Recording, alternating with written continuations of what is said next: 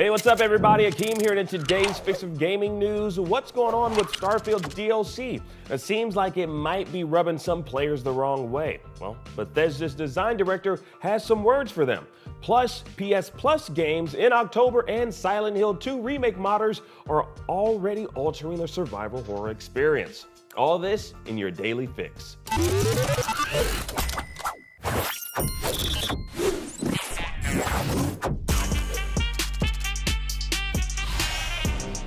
All right, now Starfield's DLC Shattered Space was meant to resuscitate Bethesda's 2023 new IP, but it seems the DLC has been met with mostly negative user reviews on Steam.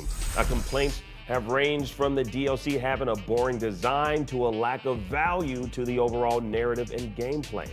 And now Bethesda's design director decided to take to Twitter to respond to user sentiment on its DLC and the game as a whole. Quote, "Maybe it's a game of expectations. Fans want a lot and we do all we can to accommodate them. Here's what I can tell you. Nobody, and I mean nobody at Bethesda, is patting themselves on the back while ignoring our players." Now, this was in response to a fan suggesting Bethesda doesn't really hold its fan base's opinions too highly, being dismissive of their concerns around Starfield. Now, the design director went on to assure fans that the company is in fact listening to its community to fix anything that may be an issue that players notice. Now, one thing the design director said that I really want to take aim at is, quote, "Most of the quests and levels were done by designers who have worked on previous Bethesda games and DLCs, going all the way back to Morrowind." And that right there might be the issue players are frustrated with. Maybe it seems to some that Bethesda hasn't necessarily evolved its formula and quite possibly feels it's a bit outdated.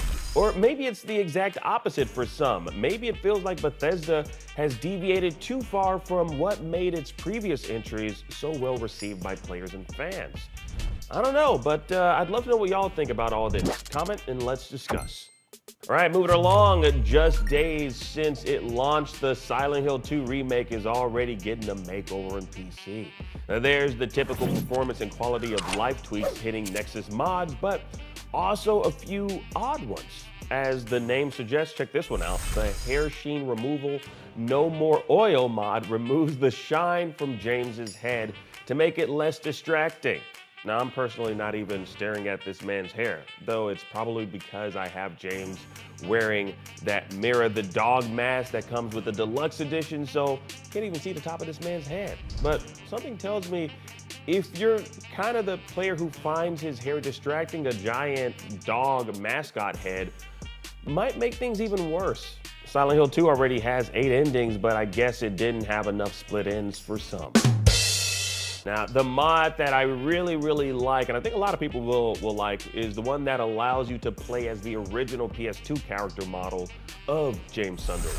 The modder Norsk PL did a phenomenal job with this one, and it's definitely one I personally plan to install. It would be cool if they did that with other notable characters that are in Silent Hill 2. Now, there's also a mod that allows you to turn off fog, something Konami did in the 2012 HD collection that made everyone mad. Why would you want to recreate that? I have no idea.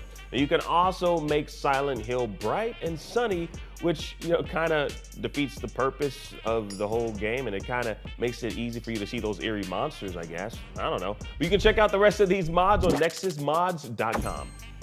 Now, we also got some new old games coming to PlayStation Plus's catalog in the month of October. Now, if you're looking to take a vacation filled with souped-up zombies, Dead Island 2 is the game for you. Now, keeping up with the spooky vibes in the month of October, you can also hop into the Dark Pictures anthology, The Devil in Me. Now, for those more adventurous, Return to Monkey Island will fill you with clever puzzles, bizarre scenarios, and harrowing adventures.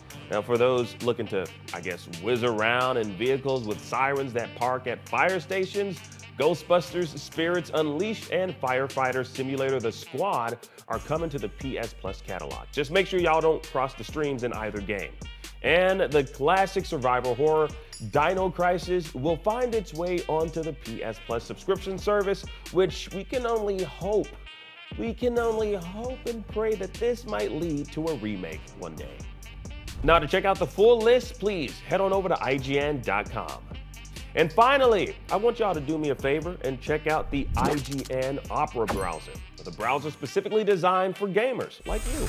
It's got direct Discord and Twitch connectivity, built-in ad blocking and VPN, plus IGN content directly built into the browser. And you can control CPU, RAM, and network usage with ease. And above all else, keep what you do private.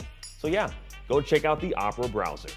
And that was your daily fix. I'm Akeem, and thank you so much for watching. Now that you're caught up on today's news, and if you're feeling that Dragon Ball Sparking Zero hype, please check out this Dragon Ball Z feature, pretty much just talking about the long journey to getting the Dragon Ball Z franchise here in the US.